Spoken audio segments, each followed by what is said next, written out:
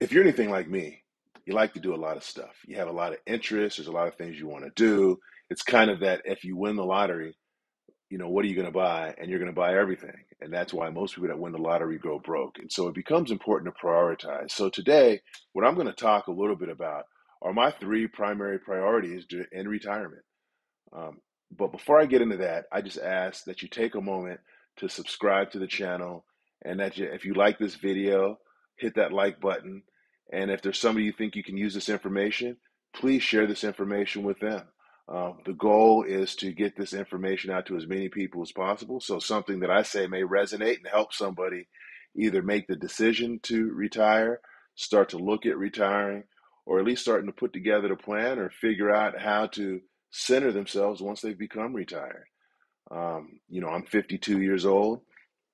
I retired about 6 months ago, and I love every minute of it. But what I did find is that I had to prioritize my time because the fact is, I felt like I won the lottery at my time and tried to do everything. And what you find is when you try to do everything, you end up doing nothing. So let's get into it. My three priorities in retirement. Number one is my health. In my personal circles, one of the things I tell all of my friends is that if you don't have yourself, then none of the rest matters. And if your health is deteriorating, then you're going to spend all of your time in the doctor's offices taking medications and doing all those types of things, and no time really enjoying your time. And there's some things that are going to happen that you can't control, but that's one of the reasons that it benefits most people to retire as early as possible. Why work 5 more years and find yourself in bad health? Or why not take care of yourself when you can, so then when you do retire, you're able to enjoy those years. So an example is my mother. My mother's 80 years old. She actually turns 80 today.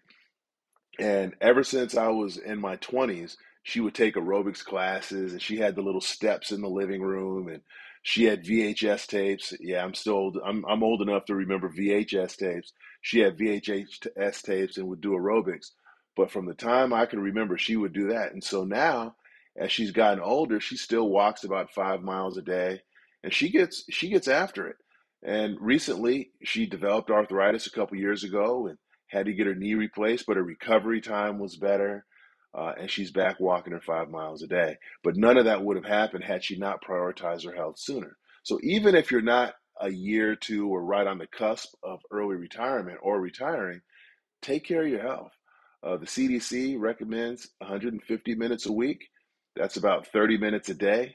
That could be 30 minutes a day of walking. That could be 30 minutes a day of lifting weights. That could be 30 minutes a day of whatever it is. And I like to say that my playing golf, that's 4.5 hours of walking. So that satisfies that requirement. But I also I have friends that I go and take walks with. Um, and I try to exercise with my exercise bike a couple of times a week just to get the blood going, and I try to lift a little bit of weight. But I don't spend a lot of time. I go in for I target 30 minutes. I think I'm usually about 45 minutes when I'm actually in lifting weights and things like that. So it doesn't have to be, if you try to go overboard, then you're going to burn yourself out and you're going to stop. And you'll be like most of the people, when anybody that goes to the gym in January will tell you that it's filled up with people with New Year's resolutions. And then by March, the gym is wide open because people burn themselves out because they went too hard to the paint. So this way, just find something that works for you, even if it's just saying, I'm going to walk around the house for 30 minutes because that's more movement than you would have perhaps gotten otherwise. Number two, my time. When you like a lot of things and you have a lot of time, you have a tendency to do a lot of things, but other people then find that you're free. So you start getting invited to more things. You start to become subject to other people's priorities. People need your help with things. People want to spend their time with you, which is fine, but you always want to make sure you take time for yourself. I always say you want to guard your time and set, I know we talk a lot about boundaries, but you want to set boundaries in this time because this is the time that you only have that time. There will be no other time that's like this time right now because time is I don't know what the appropriate term is, but it's a non-renewable resource. So once you use the time, it's gone. Now, if that fills your cup and you want to spend your time doing those things, by all means do it.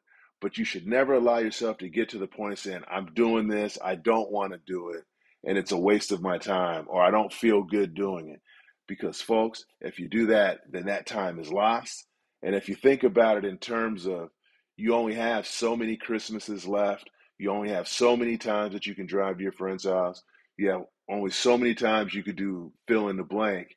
Now, what you've done is you've taken away the opportunity to do that. And so that's why I put a second priority on time. You have to own your time. Don't let your time own you, and especially don't let others own your time. And my third and final priority, and again, these are in no particular order, is my relationship with my wife. I want to make sure that my wife and I have a great relationship. You know, like many of us, this is my second time around. I learned a lot about myself. I learned about my tendencies in relationships. I like to think I'm a great husband and a great person, but we've all made different types of mistakes in terms of how we communicate with others and so on. And so this is the opportunity to build a strong bond, to live life with a partner that as I age and we both need different things, we could help each other and we could share those experiences. You know, one of the most satisfying pieces of my day is sharing my experiences with my wife. Now, if I look at myself when I'm 95 years old, now not only am I sharing the experience of the day, I'm not talking about how close I hit the ball to the hole on a par five and almost got eagle. I'm talking about a whole lifetime of experiences. I'm talking months and years and things like that. But in order to get to that point, there's little stepping stones. And I really want to take the time for those stepping stones because it's easy to get caught into a whole bunch of other stuff and forget what's happening at home. So again, this wasn't meant to be an incredibly long video today, but I did want to share with you, and I thought it was critically important for you to understand at least what my priorities are, because I think these are lessons or laws or rules. They don't just help you in retirement; these help you in life. These help you with on a day-to-day basis. You know, part of when we get burnt out, we don't get burnt out doing things that we love doing or that are filling our cup. We get burnt out from that stuff that we really don't want to do or that stuff that's difficult. And so, you know, so it's important to have priorities in life, but when are retired, it becomes even more important to have those priorities because there's more things that can invade that space and time. So I hope you have a good rest of your day. If you liked the video, please hit the like button. If you're finding this content on my channel helpful or meaningful in any way, please hit that subscribe button. And until the next time we talk, have a good rest of your day. Thank you.